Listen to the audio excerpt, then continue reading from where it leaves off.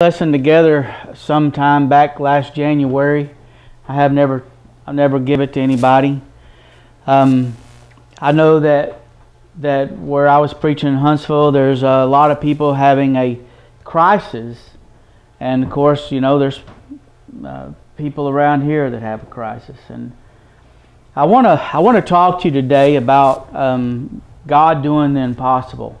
Sometimes it seems that we get to a place in life where trials, especially those that Satan sends, is able to do whatever comes through God's protective shields. There's some things that just seem like that there's just no way around it. That it just seems like you've got a problem that you just can't fix. But I remind everyone that Jesus said the things that are impossible for people to do are possible for God to do. And I'm going to ask you to consider the possibility that nothing is impossible with God, and He's still on the job.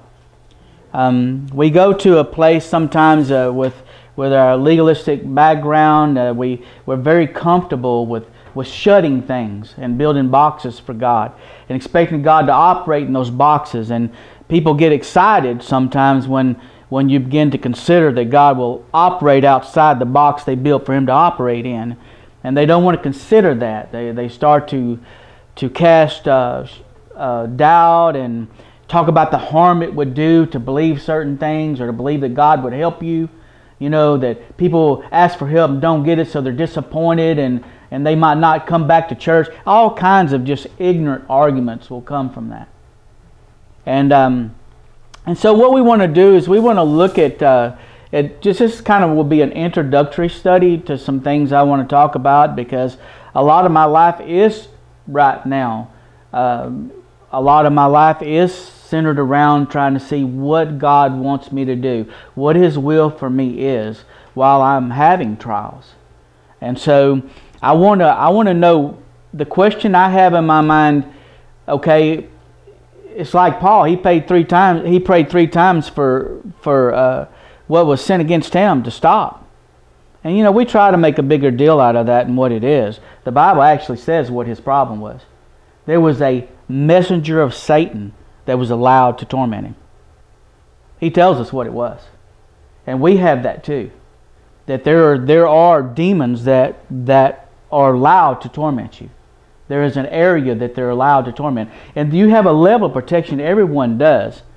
But it's not forever that they're allowed or permitted to do that. That there is a reason for Him to allow trials, to allow troubles, and to allow insurmountable problems and crises in your life. There's a reason for that. And I shared with y'all last week or two from Romans 8, where he talks about there that God will cause all things to work together for the good of those that love the Lord. And he mentions the reason for, God's not the cause of all things, but He will cause whatever Satan throws at you to work together for good. He will cause it to work together for good. And He tells us the reason. It's to conform us to the image of His Son. It is the same principle with metals. When you heat them up, metal's heated up to get the dross to come to the top. And you don't know all the sins that you even have in your life until you're in trouble. And then the dross will come up. And it's a very, very nasty substance that comes to the top. And when you scrape that away, and that's what Jesus is here to do, is to take that dross away. If you will submit and not be rebellious, if you will accept that you're having this trial and it's yours to bear right now, and you'll begin to ask God, what is it that you want me to learn? Why is these things coming to my life? What is it you want? If you will sincerely ask, He'll show it to you. He'll show it to you in ways that you don't even believe that He will. But He'll show it to you. And so when you scrape away that dross, it doesn't matter what you're melting down, really, whether it's silver or lead, I'm telling you, get a mirror finish and you can see yourself in it. Gold, it becomes just like a pure mirror that you can see. Well, that's what He's doing. He's trying to see His reflection of Himself in you. And trials are used to do that. And that's why he uses such analogies as a refiner's fire in Scripture, or that he uses analogy of a potter being molded. And so what he'll do is he'll bring a terrible crisis into your life. And I know some of you know what I'm talking about, where there's no way out except for doing the right thing. And in other words, you're at a place where only God can help you. And you know it. You're at a place where only God can help you. Nobody else can help you. And if you try to fix it yourself, I'm going to tell you something. It's going to come out worse. Because that's not what he wants you to do. He's not, as soon as you have a trial, he doesn't want you to cry out and cry out and cry out. Take it away, I don't want this. It's not what he's waiting to hear from you. He's waiting for you to ask, okay, what's up, God? What are you teaching me here? He wants you to learn something. And there's never been any crisis brought into the life of anybody in the Bible that was not used to take away sin or to equip them for something he called them to do. He anointed David king of Israel, and he spent 15 years running for his life. And so there's equipping, and there's learning to trust, rely upon God. There's things that we can only learn during trouble that he wants you to learn. Trust, rely upon him. And you know what? You may have a crisis like what Raymond has, where you have to ask every day for a good day. You know what? You're relying upon him every day for that good day. And you know what? He's waiting for us to thank him for those good ones and rely upon him for those that we need. He's waiting for that. But I don't believe our crises are forever. And he's delaying his power for a reason. And for all of us, he's delaying his power for a reason. And we need to seek him on what that reason is. And just one thing I'll tell you before we continue. If you want to know, I believe he'll show it to you. I really do. You have to become open to that he will answer you. He will show you something. Sometimes God just does things because he wants to. If he wants to tell you something, he'll just tell you. Sometimes he'll just do it. But others are made to wait, and most people are made to wait. But if you will consistently ask and with an obedient heart and tell him that you really want to learn the things that he wants you to know or to understand or to change about yourself, then I believe he'll show it to you.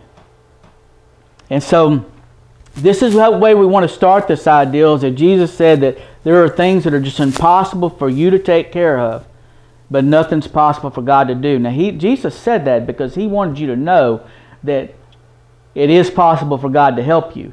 And this is what I want to accomplish with this study. One of the things here is I want you to consider for a minute that God is still on the job and he will still help you. Okay? All right. Will God do the impossible for you? I want to talk to you a little bit about some things that God has been saying for years, for a very, very long time, from the beginning until now. And this is a verse that he spoke to us about. I took it from a modern version so that we could get the full benefit of what he's saying. And what he says is that when you did some awesome deeds when you did awesome deeds that we expected, you came down and the mountains shuddered before you. Since ancient times no one has heard, nor ear has perceived, no eye has seen any God besides you who acts on behalf of those that wait for him. Now listen, this is important because waiting is required, but we want to know that God will act on your behalf. And we're just saying this is just what the scriptures say. Okay, you come to the aid of those who gladly do what's right, and to those who remember you in your ways. Now this is important too. And what I did is I took verse 4 and I took it from a different modern version. And what we want to see, this is the God who worketh for him that waiteth for him. We're just showing that he'll work for you, he'll act for you, he'll act in your behalf. And this is just what we want to show the scriptures is saying. So believing he can and will act on your behalf, it's going to be required. If you're just going to have a doctrine where I got to fix it myself, that Jesus just saved me and everything's on automatic. And I know that there are Christians that are not comfortable with anything else. But it's not true. you know. And there's many problems in the church, especially legalistic churches today, because they're afraid to believe. And I think that's one of the huge problems with prophecy. People want to shut the book and close it and put it in a little box and lock it up and nobody study it, even though 90% of it is about Jesus' return. Something we know hasn't happened. I mean, I challenge you to go through the book of Revelation and just count how many times it speaks of Jesus' return, or His wrath that's poured out right before He returns, or what happens after He returns. It's almost all the book. And they just want to shut it because they don't understand it. There's a lot of metaphors in it, and a lot of that stuff won't be understood until it's here upon us. And we say, oh, that's what that was. But because they can't control it, then they close it. And it's the same with faith. Because they can't control it, then they want to close it. See? They can't tell you what God's going to do or will do for you. And if they lay hands on you, you might not get better. But I can tell you from personal testimony that I have laid hands on people and they did get better. Some of them are in this room. Just putting that out there. Sometimes God does things that He says He'll do, and sometimes the answer is wait. You know? And so I'm not saying that He's working at this, His power is delayed for a reason. But sometimes there's something we need today that He'll take care of it for us. Okay? And so we're just pointing out, as we look at these scriptures, what we want to see from that. Believing He can and will act on your behalf, that's going to be required. And waiting may be required. We see that. So He mentions that of this whole ideal waiting that is in that. So there may be something you have to learn before He will act in your behalf. And then we can also see right behavior is also required when He talks about those that do what's right and remember your ways. So just because He's not a genie in the bottle, and you're not going to rub your bottle and get God out of it to help you every time you're in trouble and then go back to your ways. But if you're in a crisis and you're willing to be faithful, to give Him your heart and to serve Him and to wait for help, I believe that help can be forthcoming. Okay? And you know, it may not be for everyone. I'm just saying that there are some people that love this world. And they get sick and they stay sick because He wants them to get ready to go home. Because this is not our home. And they need to let go. They need to change their affections from this world, which is the devil's kingdom, and set their affections on things above. So sometimes when it gets our time, that time may linger to get us ready to go home. See? Illness may linger for that very purpose. There are some people that may not get their heart right without an illness. I'm just putting that out there. Okay? Now, heaven has a message for people. And I want to just take you through something, some things that Jesus said while He was here. And I want to point out some things specifically that He said. When the disciples came to Jesus privately, they asked, why couldn't we force the demon out of the boy? And He told them, because you have so little faith. Now these are people that He actually breathed on, sent them out to cast out devils until they came to this one. And nothing happened. So I'm just saying, God will let you fail. Even in praying for people, He'll let you fail. These people failed in this particular incident. And so, because you have so little faith, He said, I guarantee you this truth. If your faith is the size of a mustard seed, you can say to this mountain, and this mountain's a metaphorical mountain, an obstacle. And this is really used first in Zechariah, where they were trying to rebuild the temple. And He tells Zerubbabel, He said that the mountain before you will become a plain. And He was referring to all the people that came together to stop them from rebuilding Jerusalem. And He said that mountain was going to become a plain. Well, it wasn't a real mountain. It was all the forces of hell that came against them to stop with something that God had said to do. And that's the way it is today. The forces of hell come against you to stop you.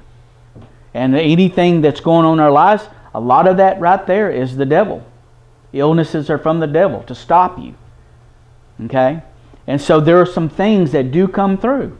And you know, some of it may just be from our genes, where our parents ate the fruit and all that death was written in the code.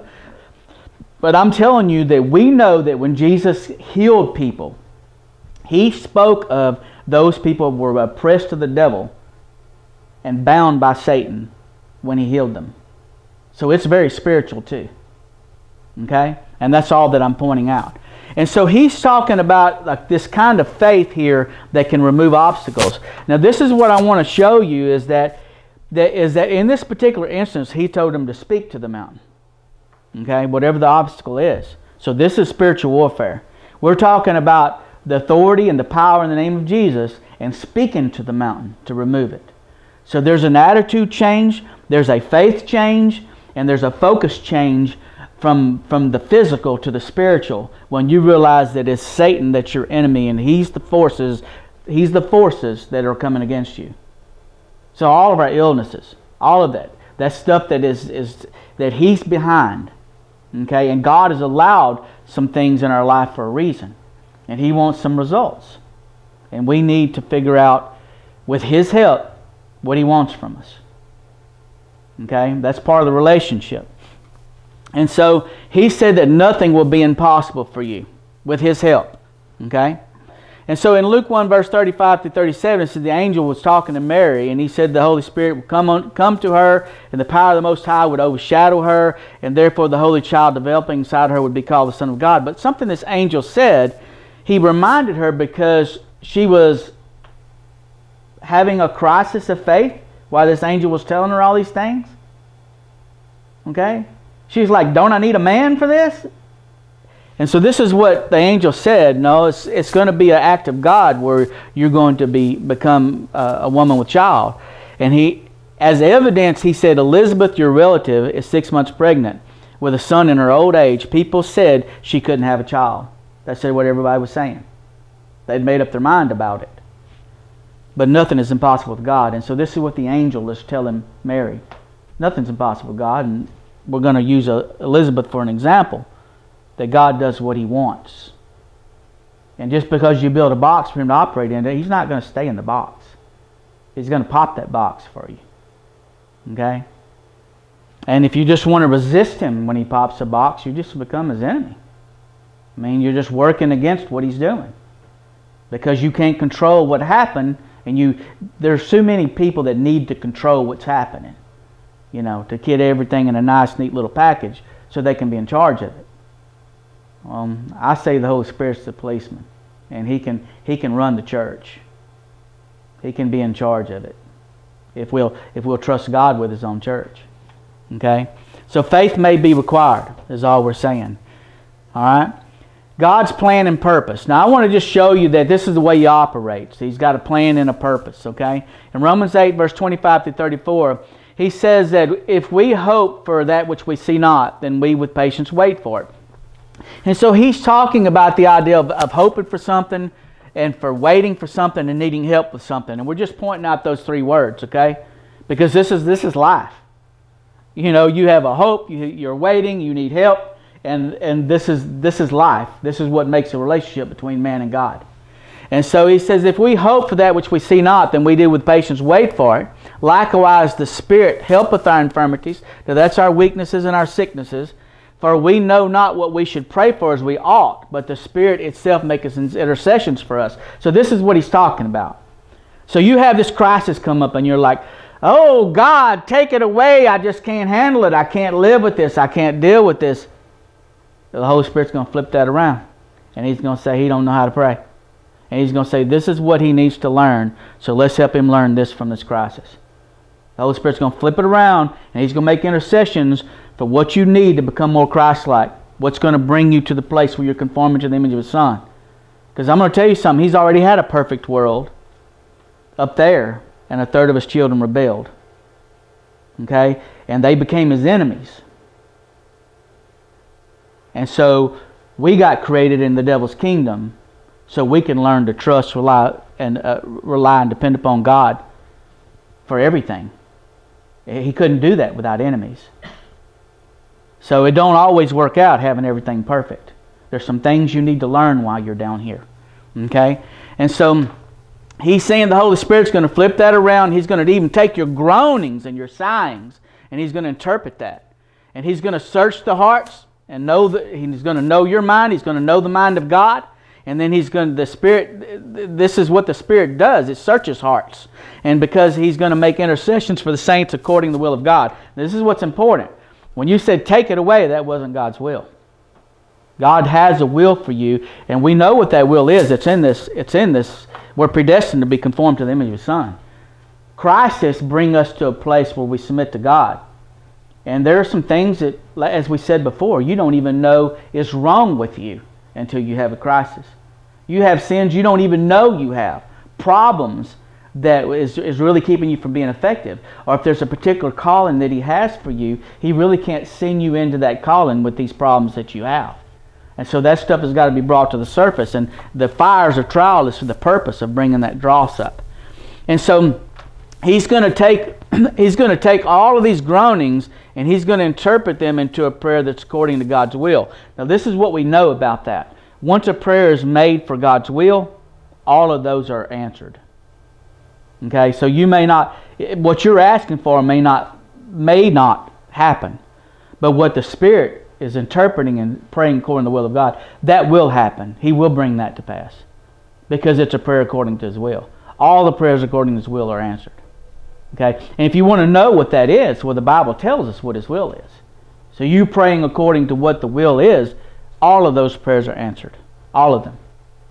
Okay? And so it says that we know that all things work together, and some modern versions say that God causes things to work together for the good of them that love God. So every problem we have is not from God, but they do come through His permissive shield. And all of us have a level of protection. I'm telling you that right now. If you didn't have a level of protection, you'd be dead instead of sitting here. You have a level of protection. Okay? And so he's saying that God will cause those things, whatever Satan throws at you, He will cause them to work together for good. He will turn it to something good to them who are called according to His purpose. So this word purpose is sometimes translated plan. And so we're just showing that He has a plan, and He tells us what the plan is, to conform to the image of His Son. He wants us to become more Christ-like in this world. And I'm going to tell you something, the Holy Spirit is the only one that can bring us to a place where Christ can live in us. He's the only one that can do that. And there's work to be done on you and with you. Okay? And so this is just a modern version of verse 28. We know that all things work together for the good of those that love God, those whom He hath called according to His plan. And so we're just pointing out, as we look at what we have here, that God intends to take whatever the enemy throws at you and to use it to conform you to the image of His Son. And those that love Him discover His plan and purpose. And that's all we're pointing out, is these verses actually talk about the plan and purpose of God and those that love God. Okay? There is a purpose. And there's something that He's doing with us. Okay? Saving faith is tried. This is something else that we need to consider, and glory follows. You know, there's some things that God says about us that we really need to get in touch with. He talks about those that justifying us and even glorifying us. You know, people get this backwards, perverted view of God where He just came down here so that we could all just be His little minions that glorify Him all the time. Jesus said he came down here and got nailed to a piece of wood to glorify you. And so there's something else to this that we need to see, that He has a plan, and His plan is good. And so when we look at this, therefore being justified by faith, we have peace with God. And so we have peace with God, and even called His sons and daughters through Jesus, what Jesus did upon the cross, and our faith in what He did. But then 1 Peter 1 verse 7 talks about it's not just any old kind of faith, it's the faith that gets tested. Your faith in God is going to get tested. It's going to be a tried faith that's going to make you this son and daughter of God. So the trial of your faith being much more precious than gold that perisheth, though tried with fire. And then again he's alluding to the ideal of this refinery process, saying the trial of your faith, though it be tried with fire, might be found to praise and honor and glory at the appearing of Jesus Christ. And so that faith is going to get tested, and He'll give us a level of test that that we can handle, we're assured of that. Some people get so rebellious because they don't want any kind of test at all. I'm just putting that out there. People get tested and they get angry at God because they got these things going on in their life. That's not the proper response. Okay, the proper response is to give your heart to God, accept your trials, and to find out, to inquire Him, to tell Him you want to learn whatever He wants you to learn. Whatever you need to change about yourself, that you want to learn that. And that just to reveal it to you, and He'll reveal it to you. I'm just putting that out there. He'll reveal it to you. And He doesn't get in a hurry about anything. There can be months go by before you get a clear understanding of why these things are happening in your life. And they could be years if He doesn't get the results that He wants. Okay? Years. Okay? And so, this is what He says. He also called those whom He had already appointed. He approved those whom He had called, and He gave glory to those whom He has approved of. This is a modern version too. You know, King James Version kind of sounds more past tense, but we're just pointing out that this is what we spoke of before, is that He approves of us that He's called. And He did that. He did that by Jesus paying the whole price for sin. Okay? But He's got a plan to glorify those that He's approved of. It's not all just trouble and crises. He's got a plan. This plan ends in God glorifying you. And so what can we say about all this? He goes on to say, if God be for us, who can be against us? Well, I'm going to tell you what's against you. All the armies of hell is against you. Okay? But He's saying that they really can't accomplish anything as long as you trust God and have faith in Him and rely upon Jesus, your Redeemer. And so He's saying what can we say about all this? If God be for us, who can be against us? God didn't spare His own Son. Now this is the evidence of who can be against you because of what God is willing to do. God didn't spare His own Son, but handing Him over to death for all of us, so He will also give us everything along with Him. Now did you hear that? He's letting you know in the New Testament that when He gave you His Son Jesus to die for your sins, He's not through giving. Don't build a box for Him and say He won't give you anything. He's not through giving. He's saying if He'll give you His Son, that proves He'll give you anything. And it's current. Okay? And so who will accuse those whom God has chosen? God's approved of them. It's Christ that died. He's saying Jesus already paid the debt so that God could approve of us. And we're not fixed. We got all kinds of problems. Rely upon the blood of Jesus every day. Need it applied to our hearts every day. We're not fixed. We're just approved of. Because Jesus redeemed us. And when He hung all day upon the cross, that gave Him the right to redeem. He didn't have any sins of His own. So whatever He did, whatever price He paid, it was for whoever He wills. Because He didn't have any sins of His own. And so He's saying that Christ died so we could be approved of God. And more importantly, it says He was brought back to life. And He has this highest position in heaven now. And now He's up there talking to God, interceding for us. So He gave us everything. And He's saying He will give us anything. And that's just what He says. Okay? So we can see here from verse 30 that we're justified by tried faith in God that gets approved of. Okay? We're talking about approval of people. Okay? And so everything the enemy does against us, God uses to help us to conform to the image of His Son. And that's what we see from this text. Okay? He turns it to good, making a history with us so that we can have a confidence in His faithfulness in the future. So if we have a trial that goes as long as King David's, can you just imagine when he's running from Saul, acted like a crazy man one time, went in to serve the king of the Philistines as enemy, and was there at the bottom of the bucket, become a raider and a murderer and all kinds of things until he got in trouble. And then he called for the ephod.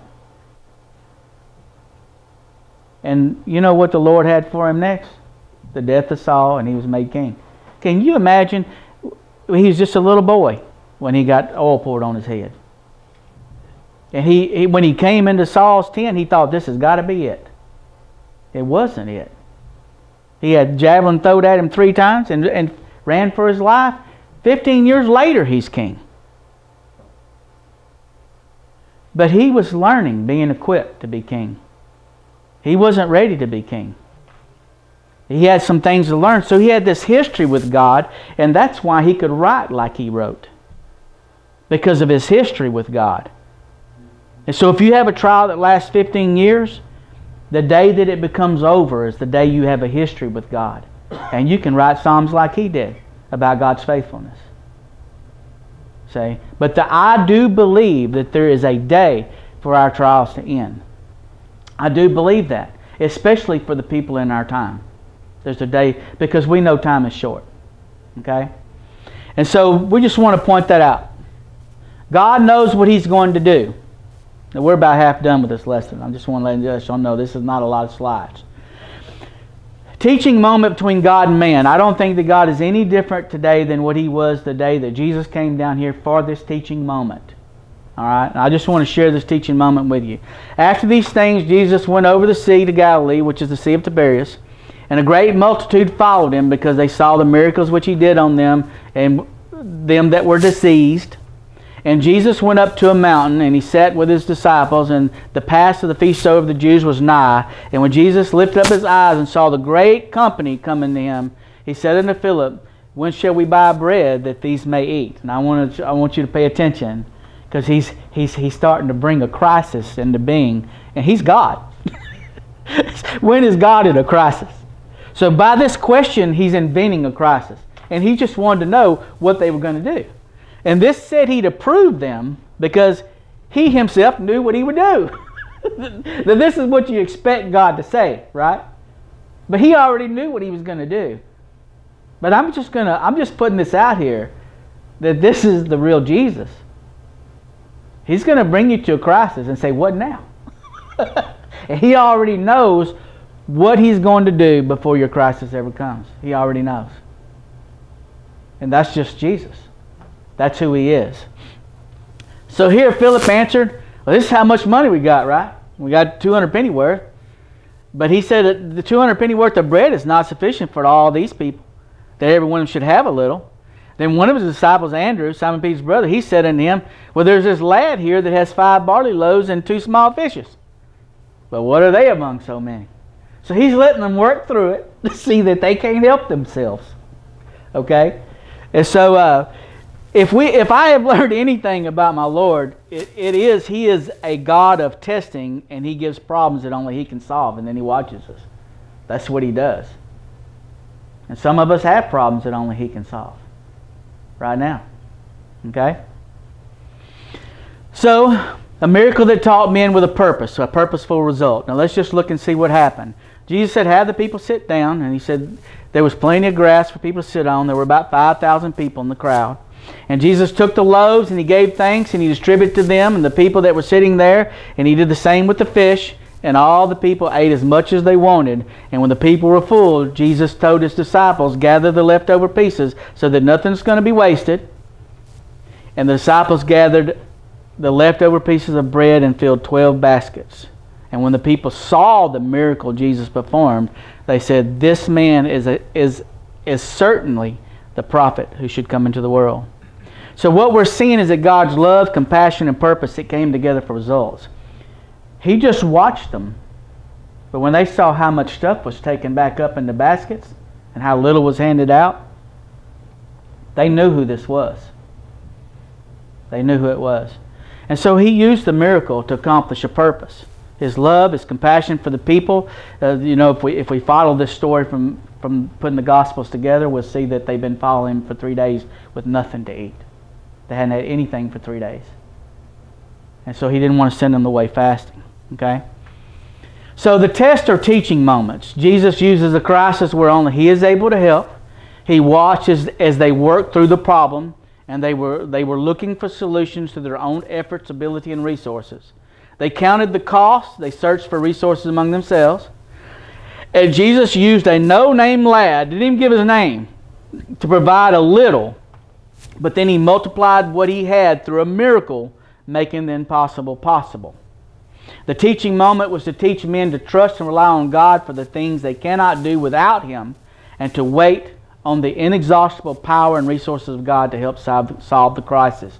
And that's what happened here. Okay? My challenge to you is to accept your crisis for now and ask the Lord to reveal His will to you in a crisis, for His will for you in this crisis that you're having, to help you respond in the right way to the crisis and to help you understand what you're supposed to learn. And this is just where I'm at in my own life, is where I'm putting that to Him, and He lets me know. He shows me what I'm supposed to learn. The record is true. Trust the record. Now, what I want to do is in the next 4 slides, I just want to show you from 1 John 5 some of the things that are in just this context. Okay. Believing the record and demonstrating faith and love toward God. This is the love of God. This is verse 3. This is the love of God that we keep His commandments. You remember how we started? Right behavior. Okay? Because there are some people that when they have a crisis, they're going to have wrong behavior. And a babe in Christ that has no root of himself, he's going to become a drunk. Or dopehead. Or whatever. Okay? He's not having the right... He didn't become obedient. He didn't ask for help to be able to be obedient during his crisis. He just fell. He wasn't able to deal. So whatever is born of God overcomes the world, he says. And this is the victory that overcometh the world, even our faith. He's saying if you're going to overcome, it's going to be by your faith. Your faith and trust and reliance upon God.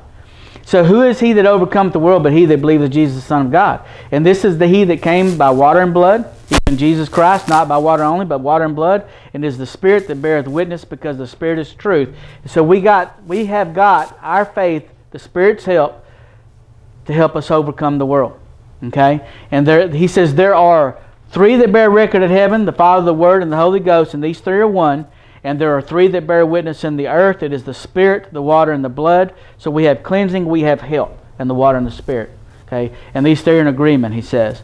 Our mission is to overcome the world. And the world is the devil's kingdom. And he has an innumerable company of angels himself, even with the 3rd he took. Okay? And he uses all these forces to come against you. And if you can hear it, he's created some of those forces. Because all we know that came from heaven was fallen angels.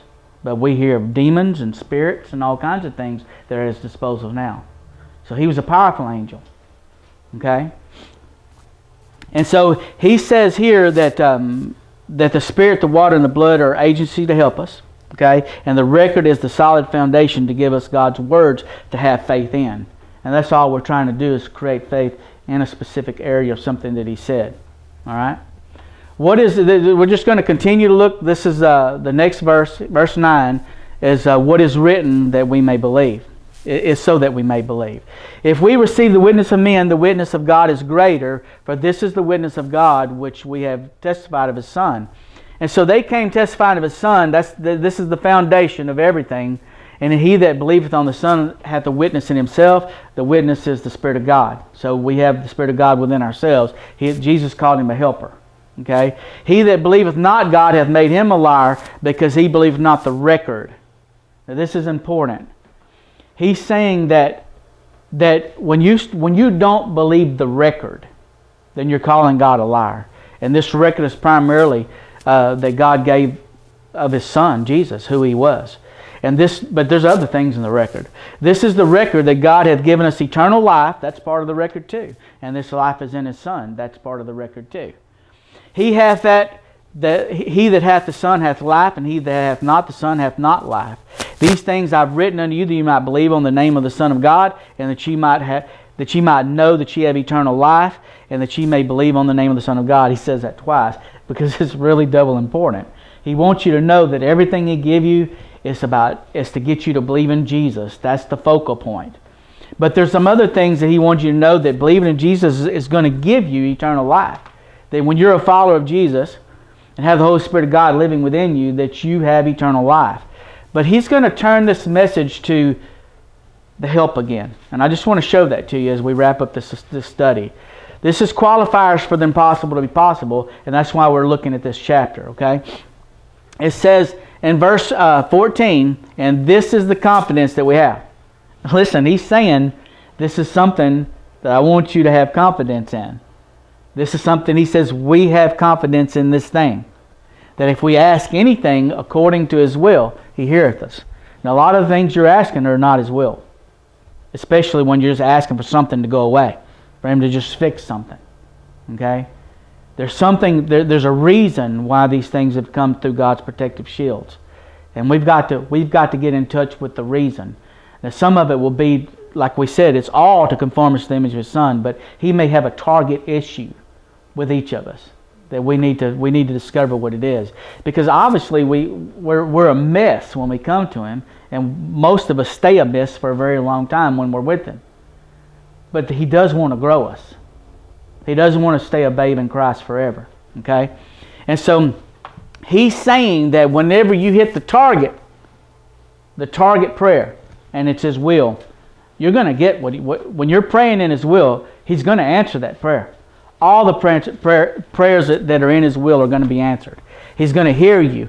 And He says that we know that if He hears us, whatever we ask, we know we're going to have those petitions. So when you get in His will, it's going to be answered. Okay? And that's all that I'm just bringing to your attention. This is when the impossible becomes possible, is when you stop asking for it to be taken away and start asking, okay, what do you want me to learn? And you humble yourself under His hand, like it says in the Scriptures, and you become moldable. Okay? If any man see his brother sin a sin which is not unto death, he shall ask, and He shall give him life for him that sin not unto death. And there is a sin unto death. He just wants you to know that. And I think the Bible tells us what that is. I'm going to throw that in as we wrap it up. He says, all unrighteousness is sin, and there's a sin not unto death. And we know that whosoever is born of God sinneth not, but he that is begotten of God keepeth himself. Now this is one of the keys of the difference between the sin unto death and sin not unto death. He's saying you got this person here that keeps himself. In other words, he never sins by permission. He has sinned, but he cannot permit himself to live with these sins because he's miserable. And so he has to try, and he has to know there's no space between him and God. Anytime we're allowing sin, there's space between us and God, and we feel it. And we can't bear space between ourselves and God when we love God. Okay? And so he said this person keeps himself, and the wicked one toucheth him not. Even though he's able to hurt him, he doesn't touch him. He's not able to make him fall. And he says, and we know that we are of God, and the whole world lieth in wickedness. So this is where we live, the devil's kingdom. And we know that the Son of God has come and have given us an understanding that we may know Him. Now this is the relationship that we can't stand to have space between us and God. We may know Him that is true, and we are in Him that is true, even in His Son Jesus Christ, the true God and eternal life. Now look, I just want to point out a verse that talks about the sin unto death. It's Romans 6 verse 16. Know ye not that whosoever ye yield yourselves servants to obey, his servants ye are to whom you obey, whether sin unto death or obedience unto righteousness. This is a second reference to the sin unto death. And we can see from the context that there's a difference between servitude to sin, and this is what he's saying, you're servants to whom you're obeying. You've allowed the sin in your life and you don't want to remove it. You like it. So you become a servant to that sin. And that's a sin unto death. And that just stands into contrast to something that we mess up on, and that's forgiveness for, like it's talked about in 1 John 1 verse 5 through 10, where he just says that that if we walk in the light as He is in the light, the blood of Jesus cleanses us from all sin. So we're walking proves we're trying, we're following that, and he speaks there that if we say we have no sin, then we deceive ourselves. But for whatever sins that we confess, He cleanses us of all unrighteousness. And so that's the sins we know and the sins we don't know. And so we're walking in the light. That shows effort and trying and not being permissive. While this sin unto death here is we're just going to allow this sin in our life. We know God don't want us to do it, but we're going to be a servant to it. And I do see alcohol as one of those sins. Become a servant to it. Even become addicted to it. Instead of relying upon God and getting the help you need to be delivered, or instead of learning something, then you just want to try to escape it. Saying you're just telling God, I don't want to learn anything.